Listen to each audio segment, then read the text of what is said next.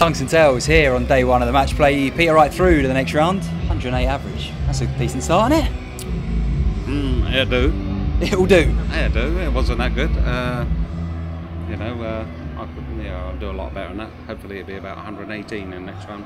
Well, Kim's a top player. We know Kim's a top player. But when you go out for a 6-0 lead, you must be thinking something's going right here. No, the plan was just to like keep him under pressure, and most of his shots he had to take a bullseye finish with his last start. I was trying to outscore him because I know he's a powerful scorer, and that worked. He couldn't keep with me. So why do you think that was? Do you think you got to credit yourself there? Surely, not nothing to do with the way Kim. You put him under a lot of pressure. Just the way you were playing. I thought you were brilliant. Yeah, well, I've been putting a lot of work in. The past. Well, since January, to be honest, but this week especially, doing 12-hour days on the board.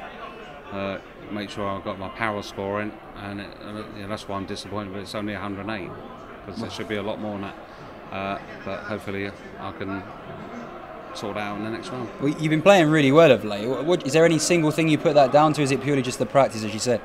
No, it's down to wanting it and just. Every tournament I've learned now is it's a fresh new tournament instead of worrying about what you've done the last tournament.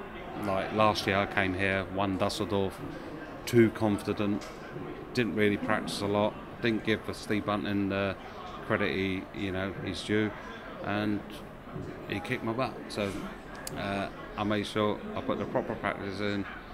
Went out first round last week, and and done the right preparation. The match play, though, what does that mean to you? You want this, surely? Oh, most definitely. I've told everyone I'm going to be in the final of this, so I've got to back up my words and do it. What's next then? Practice-wise, is there anything you're going to change? Is there anything you think you could have done better? Got here earlier. I've got to get Joe to do the hair a little bit quicker. that's about it. What's with the hair then today? What was the thinking behind that one? This is orange and black mainly